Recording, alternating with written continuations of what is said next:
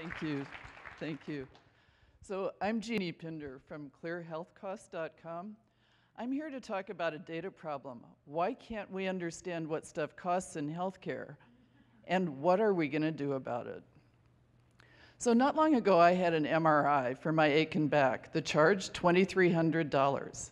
And then a friend told me that he had the same procedure. His charge was $450. Another friend, hers was $3,500. So what's up with that? It's weird, huh? Same procedure? So I made friends with an MRI clinic supervisor. They charge $1,500 cash, and their receipts look like this, maybe even $400.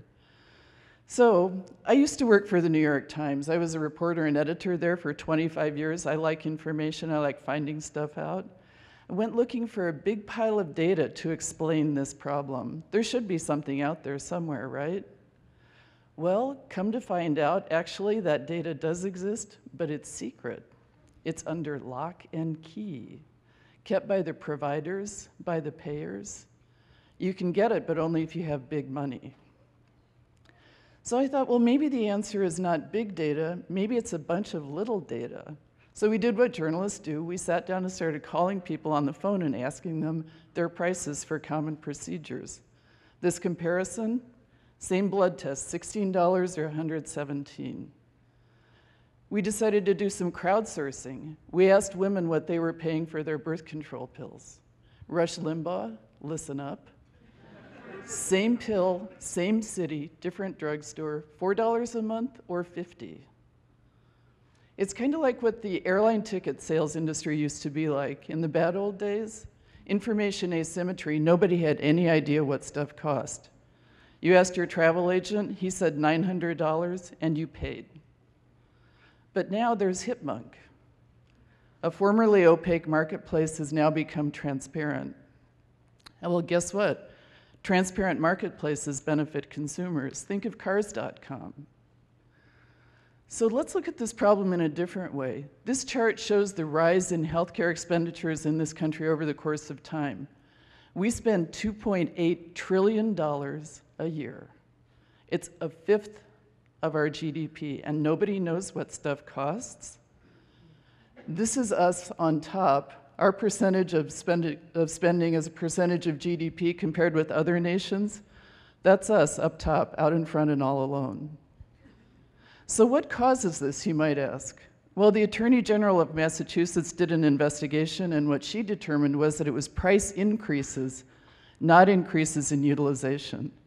Also distortions in contracting practices. So what can we do about this? It's 18% of our national spending, and it's completely opaque. Show me the money.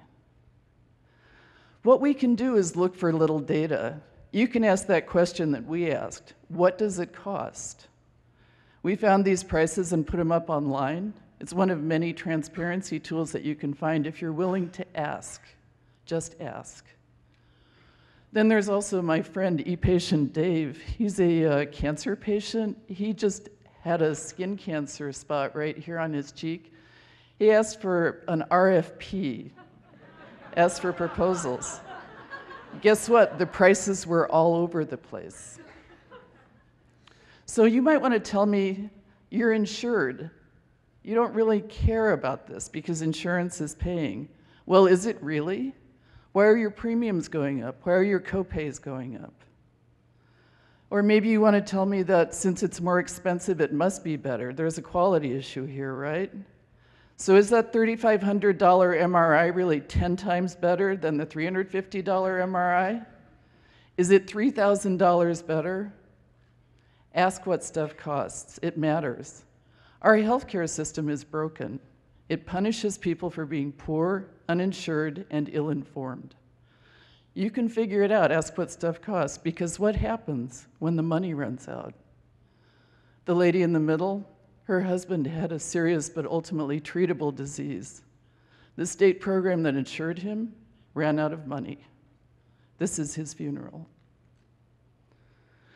So in conclusion, I'd like to suggest that if you can't find big data, sometimes little data is really helpful. And until the big data shows up, little data is what we're going to have to use. Ask what it costs. Thank you.